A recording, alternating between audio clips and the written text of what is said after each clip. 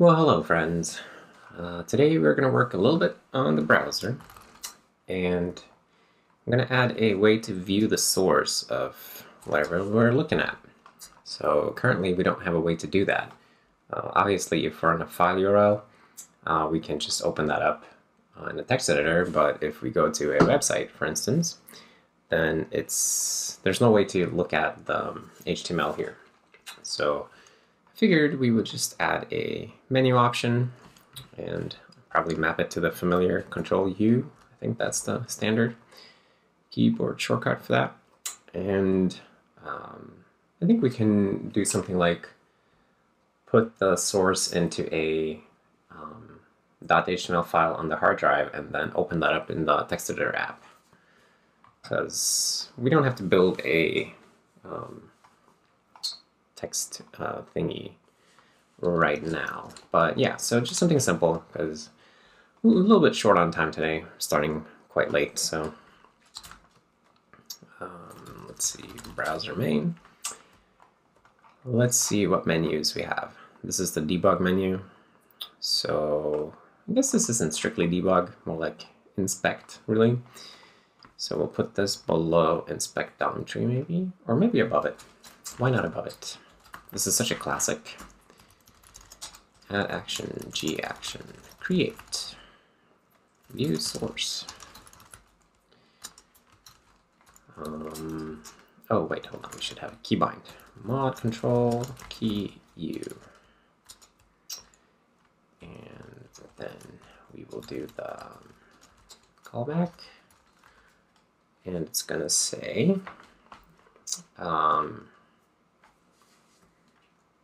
I guess, wait, what do we have here? Do we have a document? We just have the HTML widget document. That's how we can get it. So if we have a document, if we don't have a document, let's just, for now, let's just assert that we have a document. And then we're going to need a way to get all the source out of a document. And I think currently there's no good way to do that, because we don't actually store it anywhere. After we parse the HTML, we just kind of throw it away. So I'm thinking we are going to keep it in the document object. We'll keep it as a source string maybe for now. So let's see. We'll write that out. Maybe we can even use, do we have MKS temp? I feel like somebody implemented that. Oh yeah. Okay, so, wait, how does this work again? Char star, right. TMP.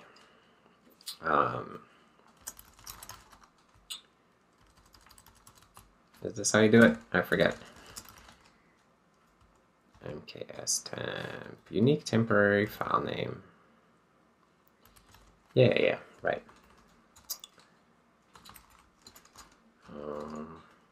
Wait, what am I trying to do? This is what I want, okay. And MKS temp is where? I forgot to look. Stdlib, all right. Stdlib.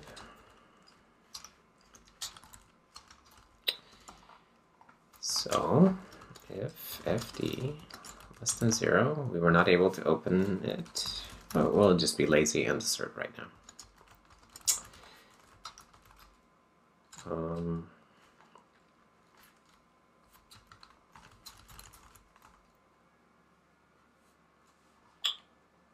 Why don't you tolerate it? Oh, well, whatever. Let's leave it alone.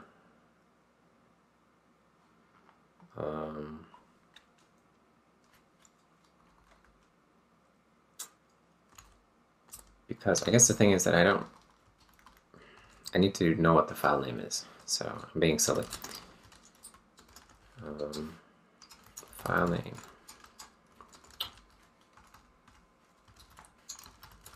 Because MKS temp will modify this part of the string and give us an open file descriptor, and then here we have the file name. So it's just a nice way to get a temporary file.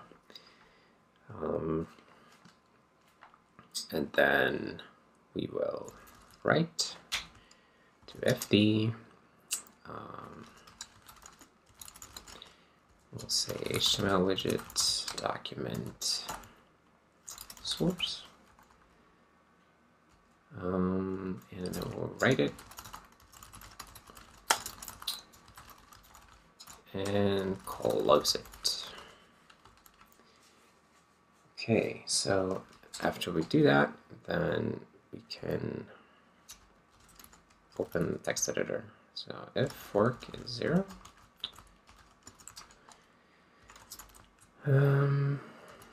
XXL,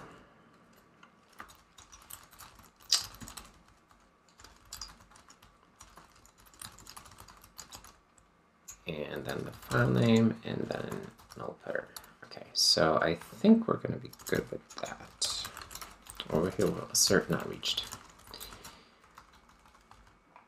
Okay, now we just need to have the source available in the document. So a DOM document needs to provide its source. How the heck do we do that? Well, let's start with this, I guess. And then we'll look in the HTML parser. Let's have a string to store the source. HTML parser. Where do we parse HTML document? Here. Okay, so we have a string view here. So when we construct this document, we could really just be simple and do this. I think that will work for now.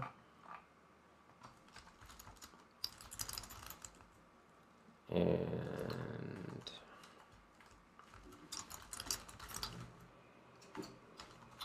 we can say that. And actually, we can just do it this way.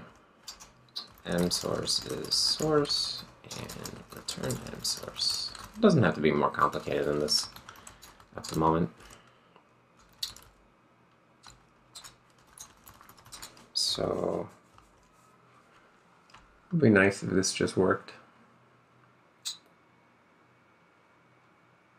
It's a feature I keep thinking I wish I had. So, because like looking at the DOM and looking at the layout tree, it's good, but sometimes you want to look at the source, because especially since we're having trouble with parsing sometimes, you know, you can't really look at the DOM, the finished DOM tree, if you think that you're producing the DOM tree incorrectly. All right, so hit me with the source. Boom! Look at that. That's really quite nice. And as you can see here, it's opened it up in a temporary file, and we could probably special case file URLs and open them directly instead of writing it out like this. But it is neat that this just works. Oh.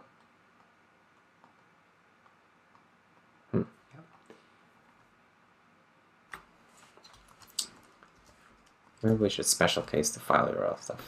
Let's see. So HTML widget document URL protocol is file. Then we'll do a special thing else, and we can do something like that.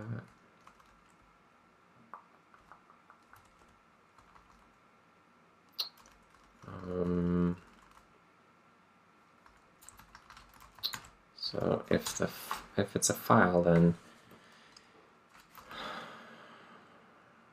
what do I want to do?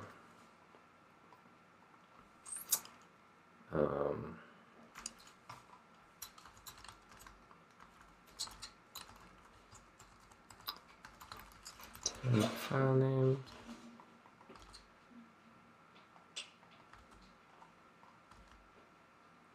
And if it's a file, then file name to open. Let's store it in a string, and then we can figure this out. So file name to open is temp file name, but here file name to open is HTML widget document URL path. I think this might just work.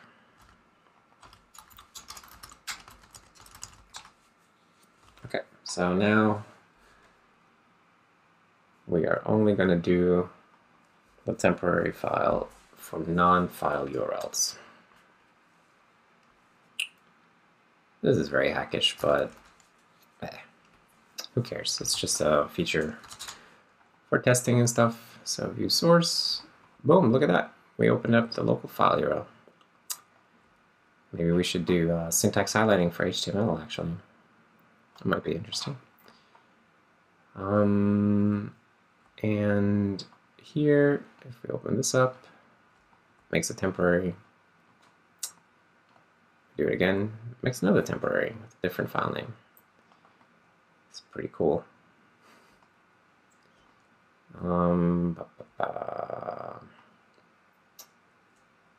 I guess that's pretty cool. So yeah, let's commit this and call it a day, I think, because I'm very short on time. So here we'll say libhtml, store the parsed HTML parser input along with that created document. This will allow us to view source later on, long after parsing has finished and turned it into a DOM. Yes, indeed. And the view source itself. Not the most beautiful code, but it's okay for today. Add a simple view source menu action. This opens the source of the current document in text editor.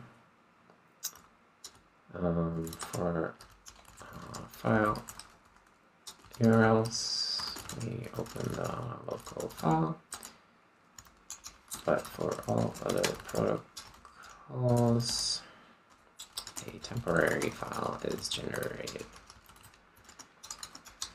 containing the document source.